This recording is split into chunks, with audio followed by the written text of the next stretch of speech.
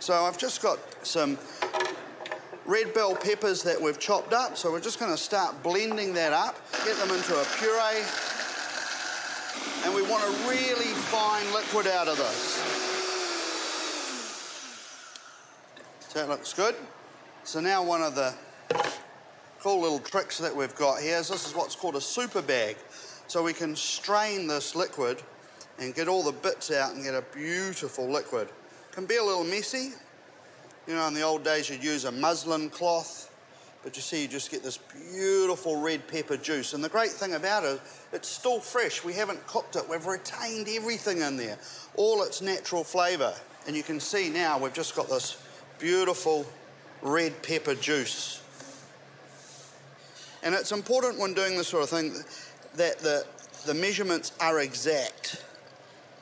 If they're not, suddenly you'll find things don't work. The 200 grams of our red pepper juice goes in. Now we've got a little sugar just to sweeten it up. We've got our wonderful white balsamic, the prolabito, which is going to go in, and we know that's our secret weapon to making everything taste great. And then we've got here 2 grams of agar, which are going to go in exactly measured out. Goes in there like that. And because it's red, people are going to expect it to be hot. So I'm going to put just a little bit of Tabasco in there just to give it that little bit of spice. And now we're going to mix that up. For about 30 seconds. That's to ensure that we've really got that agar mixed in there. Now we're going to put it into a pot. Now what we want to do here is we want to bring it to the boil for exactly 2 minutes.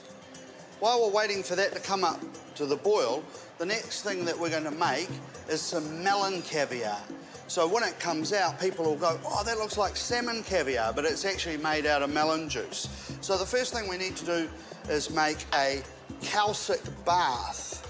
So this water goes in here, which is 500 mils, 3.2 grams of calcic. And calcic is just a salt. It's obviously often used in cheese making. You want to really get that mixed up. Now, it's important that you use mineral water because there's obviously chlorides in water, which we don't want in here. This has just come to the boil now. So we want to time it for exactly 2 minutes. Now, I could just taste it now to see that I'm happy with the amount of Tabasco in there. And I am. Tastes really good. So what I need to do is take one of these disposable piping bags, and I'm going to pour the liquid in here, and then I'm going to allow it to cool down because I want it to about 40 degrees before I start to make our pearls. If it gets to room temperature or cools down too much, it'll set on me. Okay? I'm just going to leave that to cool down like that. Now I'm going to make the melon caviar, the melon that we're going to turn into caviar. What I've got is 500 mils of melon juice. Now we're going to pop in our 3.2 grams of algin. And this is like a stabilizer. It's a seaweed and it's used in making ice creams a lot. So we've mixed that thoroughly. We're going to pour it back into a container. And as you can see, there's a lot of air in there. So now we'll need to let it rest for at least 15 minutes to half an hour for that air to just slowly dissipate out of there. And the last thing that we need, ready for our caviar, is some sugar syrup. So this is 50% sugar, 50% water that we've just brought to the boil and simmered for about 3 minutes. And that's what we're going to store our caviar in. Then online you can buy a caviar maker. Comes with a little syringe, and we just put that on the end there. Make sure the syringe is pulled in. Rest this on top here like this. Okay, so now we've fill up here with caviar. Bring our calcic bath over, which is cold obviously. And then we just slowly, you see all our caviar going in there? Now we can make all sorts of different flavours. We could do apple juice. We could do balsamic vinegar. There's all sorts of different caviar balls that we could make. Pretty cool, huh? Yeah, really cool. So we just let it sit in there for a bit, and you can see we've got these fantastic caviar balls.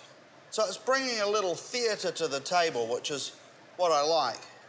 I've strained it out of the calcic bath. Now I'm just going to pop it into a little bit of mineral water here, and I'm just rinsing that calcic off there, the calcic bath off.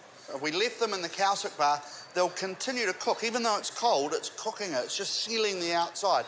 And then we're just storing those in the sugar syrup. Okay, now we're going to make our gazpacho soup, which we're going to turn into a Nitro Gazpacho sorbet. So what I've got here is some whole peeled Italian tomatoes that are going in, some red peppers that we've cut up and got rid of the seeds and the stalk. There's some cucumbers here.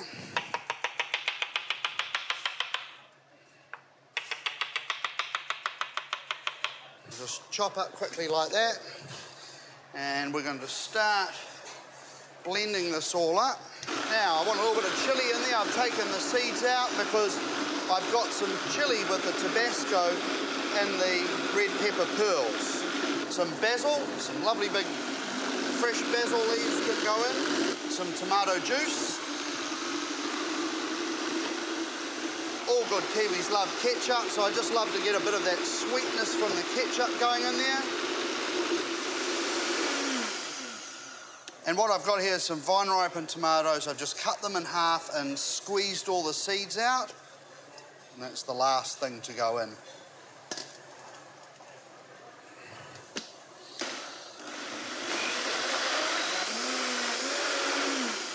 Gazpacho soup is a Spanish soup that they would have in the middle of summer on a hot day, and it would be a cold soup, and they get all the leftover bread and cut it up into pieces and fold it through the soup. So it would fill people up, but it's cold, refreshing, but a real hearty, you know, lunch meal. So if I was going to use this just as a soup, I'd leave it a little chunky. But that's going to be perfect for making our nitrogen sorbet. Okay, so hopefully this is now cooled down enough and we can start making some of our pearls. I've got a tall vase here and I've got some very cold oil. So the oil has been in the fridge. It's very important that the oil is cold. And now we're just going to cut a very small hole in our piping bag down the end here. Now, we just hold it there, letting the drops go in. And as you can see, as it drops down, going down, it's setting in the cold oil. See, I've got some lovely little pearls in there. So, to make our crab salsa, we've got some Chilean crab, which has come out of the shell. To make this salad is really easy. So it just goes in there like that. Now I've got a brunoise of apples, and the apples have been just poached in some apple juice. So I get some texture, because apple and crab is fantastic together. I've got some Tabasco caviar, which is flying fish roe. It's been infused with wasabi. It'll be a little bit crunchy. I've got our red caviar pearls going in. We'll take some of our melon caviar, some chopped chives, a little bit of aioli, just a little bit of runny mayonnaise, a little bit of cream in there, a little bit of garlic, just to bind it together. A touch of cracked pepper, a little bit of salt, and just a little drizzle of our balsamic in there, white balsamic, because we want a little acidity. Toss that around. Some really great flavours going on in there now. Put some of our crab salsa in. It's already looking pretty tasty, isn't it? Okay, so that's our salad made. So now we'll make some gazpacho sorbet using liquid nitrogen. Liquid nitrogen you need to treat like it's boiling water. It's as dangerous as boiling water. In fact, it's more dangerous. If you dip your hand in there, take it out, it'll be completely frozen and crack off. So it's really dangerous stuff. So here we've got a flask with liquid nitrogen in it. You want to come around here, Stu, and give me a hand? I just want you to hold this bowl like that. Just hold it there. That's it. So I'm pouring the liquid nitrogen in there, which is freezing our gazpacho. And it's almost like it's cooking it, but it's cooking it with cold rather than heat. You can see now it's turning into sorbet, right? It's freezing it. And the reason that I like to use liquid nitrogen to make this sorbet is because it will be velvety smooth. Whereas if I did it in an ice cream machine, the ice crystals would be bigger, but I want velvety smooth. And now just to finish off, I'm just going to take some of this sorbet, just a little bit, and pop it on top here. Just a little bit sitting up on top there. Just got a little bit of purple basil, just to sit on top there. So there you have it. What do you think of that? There's a bit of molecular gastronomy going on, all using natural products, really good flavours, and something just a little bit different that's going to bring a bit of theatre to the table.